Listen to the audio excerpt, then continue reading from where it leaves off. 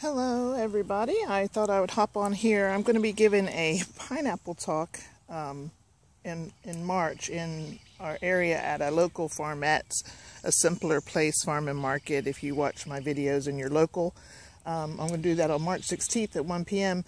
and I'm really scared. But I thought I would hop on and do a little update so that some of my content would be a little more current. And this is the patch that I started with these two little pups. A while back, I thought I would put them in the circle with the peach trees. And then I came back in just very recently and added 3 more that I had pulled up from the studio. I was thinning them out and I plunked them in here. They've only really only been in the dirt for just a short time. I just had them sitting here in the air, roots up, everything. And I had several of my pineapple growing friends saying that they see pineapples coming up, and I hadn't seen any coming up. So Pineapple Man and I walked out here the other day and we started peeking in. We just stoop over and look inside, and we don't see anything growing. I was like, oh, well, maybe we have a dormant season.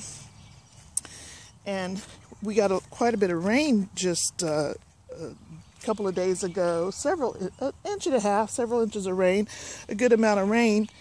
And I've been noticing that we do have pineapples coming up.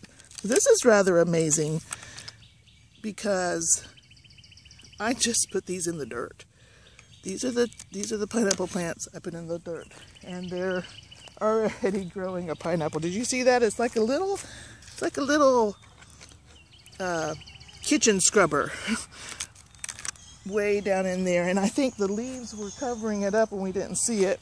And here's one here.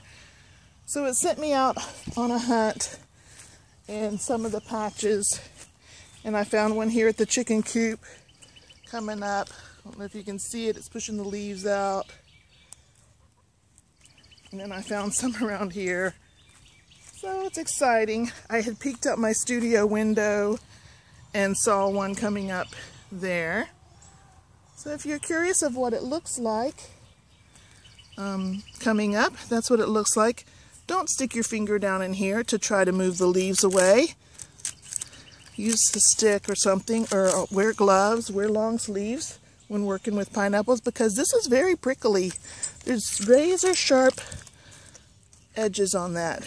So that one's going to get another one. I want to run over here real quick. Again, I'm running and not editing because you have to watch the other videos to figure that out. These pineapples I have thrown over here when I was thinning out another time. You basically plant them and forget them. Don't overlove them. Just plant them and forget them. There may be one down in there. It's kind of deep. But look, how this one, it determined it's going to push the leaves and the acorns out of the way. This is going to get some really pretty purple flowers on it.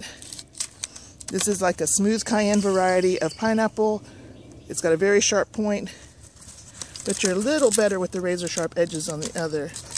That other one I showed you that had the razor sharp edges in the middle was a rough cayenne.